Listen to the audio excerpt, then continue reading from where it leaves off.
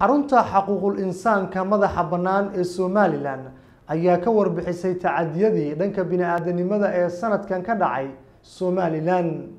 Faysal Maxamed Aadan FIFA ayaa Hargeysa warkaan inooga soo diray. xuquuqda aadamuhu waa mid ka mid ah tirarka halbowle waa horumarka bulsho iyo sidoo kale shacbi goobkooda nool si ay u jaanqaadaan dhigooda isla markaana uga gudbaan marxalad kasta oo caqabad ku ah noloshooda taasi oo la xidhiidha xuquuqdooda aasaasiga. Somaliland gudaheeda waxaa sanad kasta la diiwaangeliyaa isla markaana dabeeqada sanadkaasi lasoo bandhigaa tacadiyada ka dhanka xuquuqul aadamaha ee ka dhaca Somaliland gudaheeda inta lagu guda jiro hadda sanadkaasi, kuwaasoo si dhow ugu kuurgalaan isla markaana warbixino kala duwan ay ka diyaariyaan hay'adaha caalamiga kuwa maxalli oo qayb ka tahay xarunta xuquuqul insaanka madaxa banaan ee Somaliland Human Rights Center. xadgudubyada ka dhanka xuquuqul aadamaha ee sanad kasta ka dhaca gudaha Somaliland ayaa warbixinta saaka ee xarunta xuquuqul insaanka madaxa banaan ee Somaliland Human Rights Center lagu sheegay in intooda badan ay yihiin kuwo soo noqnoqda oo aanay suuragal noqonin xukuumadaha iyo sidoo kale dadka ay khusaysa dheg jara qusiyaan sidii xal looga gaadhi lahaa isla markaana loo suulin lahaa xuquuqda hadalka iyo qoraalka, kufsiga, xaaladda xabsiyada ay ku jiraan maxaabiistu iyo sidoo kale dhaqangelinta xeerarka nidaamka sharciga waafaqsan uga soo gudbo baarlamaanka iyo sidoo kale saxiixa madaxweynaha oo laga gaabiyo dhaqangelintiisa si ay qayb uga qaataan yaraynta xadgudubyada ka dhanka xuquuqul aadamaha. mas-uuliyiin tira badan oo ka kala socda hay'adaha caalamiga sidoo kale kuwa maxalli oo u dhaqdhaqaaqa dhanka xuquuqul aadamaha ururada rayidka ka shaqeeya gudaha Somaliland, mas-uuliyiin ka kala socda garsoorka, xilaalinta, sharci dejinta ayaa halkan xaadir ku ah isla markaana dhuganayay warbixinta sanadlaha ee xarunta xuquuqul insaanka madaxa banaan ee Somaliland Human Rights Center. ugu horeyn waxaa halkaasi ka hadashay isla markaana qaabishay soona dhaweysay martida kala duwan ee kulanka goobjooga ku ahayd Yaasmiin Cumar Maxamuud, gudoomiyaha guud ee xarunta xuquuqul insaanka madaxa banaan ee Somaliland Human Rights Center. warbixin sanadeedkeedii warbixintana waa warbixintii sanadkan si gabagabada ah ee dhamaanaya 2018 runtii waxaan xarunta warbixintan waxay ku saabsan tahay ujeedadeedu waxa weeyaan in dawladda iyo dadka Somaliland talo laga siiyo sidii loo horumarin lahaa loona kobcin lahaa xaaladda xuquuqul insaan ee dalka. dhankiisa waxaa isaguna halkaa ku soo bandhigay warbixinta dheer ee xarunta xuquuqul insaanka madaxa banaan ee Somaliland Human Rights Center ay ka diiwaangelisay tacadiyada ka dhanka xuquuqul aadamaha ee sanadkan intii lagu guda jiray ka dhacay Somaliland gudaheeda. Gariiqan Guuleed Axmed Jaamac Guuleed difaac agaasimaha fulinta xarunta xuquuqul insaanka madaxa banaan ee Somaliland Human Rights Center. sanadkan waxyaabaha wanaagga xagga xuquuqul insaanka dhacay waxaa ka mid ahaa in haatu fawda garanaysan muddo dheer xayiraadeen muddo dheer oo looleeyay ay maxkamadda rafcaanka xayiraadii ka qaaday oo u ogolaatay inuu shaqeyn karo inkastoo dhibaato ku dhacday darteed aanay u sahlanayn inuu soo baxo aanay jiradid ugu soo bixin haddana xayiraadii haatu waa laga qaaday. waxaan sanadkan diiwaan gelinay 35 qof oo loo xidhay aragtidooda ay dhiibtay 28 qof oo ka mid ah suxufiyiin bay ahaayeen. tiradaas waxaa laga yaabaa inay ka yar tahay tirada rasmiga ah ee la xidhay laakiin intaan anagu diiwaan gelinay kaliya 7 qof oo suxufiyiin ahayn baa ka mid ah dadka la xidhay aragtidooda loo dhiibtay. waxay u badan yihiin dadkaasi dad loo xidhay aragti ay ku dhiibtay Facebook. marka walaaca sanadkan soo kordhay waxaa ka mid ah ugu muhiimsan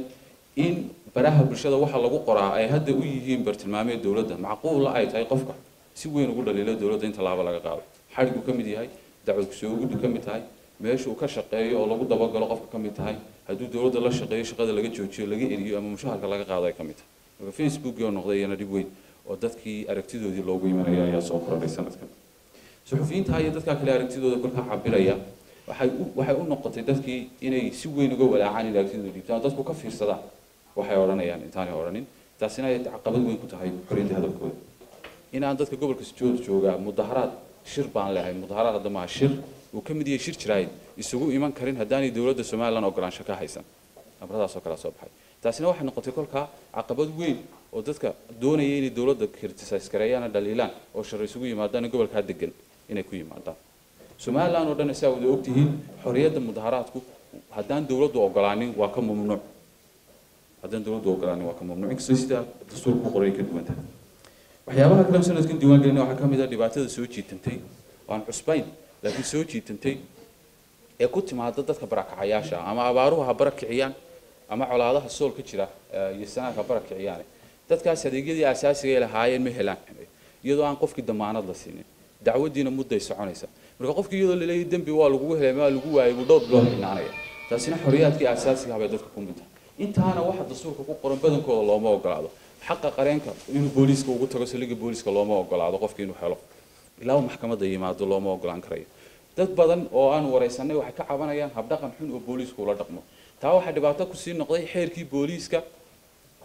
ee la ansixiyay ee abuurayay nidaamka booliiska looga cabanayay oo dawladdu is hortaagtay inuu shaqeeyo marka booliiskiina waxa dhibaato ku timid isagiina waa laga cabanayaa meel dadkii uga cawdaana ma jirto qofkii muwaadinka ahaana wixii dastuurka ugu qoraa intooda badan ma helayo markuu gacanta booliiska soo galo intooda badan ma soo helayo saldhigyada booliiskana waa buux dhaaf nadaafadooda way liidataa cuntana dawladdu ma siiso waayo saldhigyada looguma talagelin dadka wax 8 saacadood ka badan in hayaan wixii jeer loo hageeyo marka cuntana uma taalo qofkii marka hadaanu yahay lahayn isagii cunto ma helayo hargeysa oo noqotay magaalo caasimad oo dadku ku soo badanaya si dadka tulooyinka imanayana dadka la xirxiraanay u badan yihiin dadka danyarta ah ee mashaqaysatada ah dadka saldhigyada ku jira qaar badan kolka baan helaynin waxay maalintii cunaan heli karin noloshii caafimaadkiina ay ku adeegayeen kamida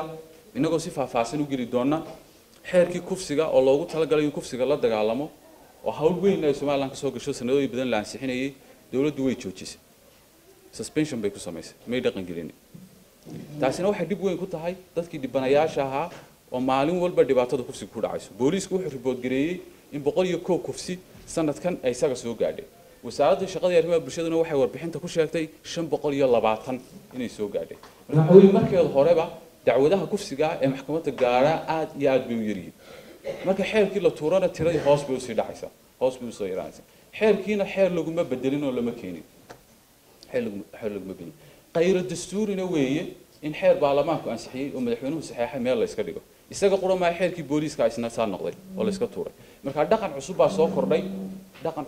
kordhay oo oranaya xeerarka marka la ansixiyo in dustbinka lagu tuuro walaalkana anigu ma jecli kii booliiska diiday kii reebkana cid kala diiday taasi waxa laga yaabaa dadku inay si sahlan u eegtaan laakiin taasi waxay halis ku tahay qof kasta oo inaga mid ah xorriyadiisa asaasiga waayo haddii dawladdu awood u leedahay inay qaanuunka meel iska dhigato oo dadkan laguma shaqeynayo maxaa adiga ku ilaalinaya marka dastuurka in meel la iska dhigaso macquul hay'adaha dawladdu waa inay saxaan cidna ma diidaysa haddii xeerku wax ka khaldan laga sameeyo Faisal Maxamed Aadan Faisal TV-ga caalamiga Somali Cable magaalada Hargeysa